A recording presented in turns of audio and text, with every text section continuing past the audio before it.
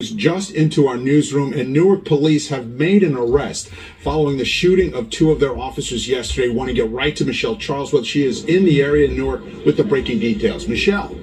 They literally just took him into custody. They took the suspect into custody, the 30-year-old they've been looking for, Kendall Howard.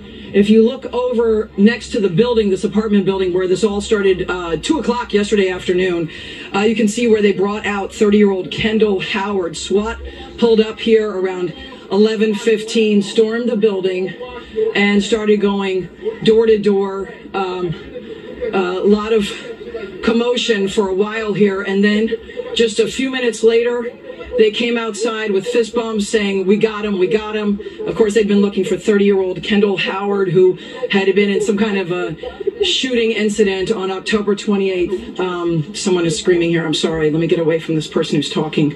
A lot of people who are upset about what has happened here. But you can see the green door. That's where SWAT brought this man out. Again, just happened minutes ago. We're going to send it back to you because things are getting really hostile. Michelle Charlesworth from Newark, back to you. All right, Michelle, stay safe. Can you please subscribe and hit that like button? I appreciate it.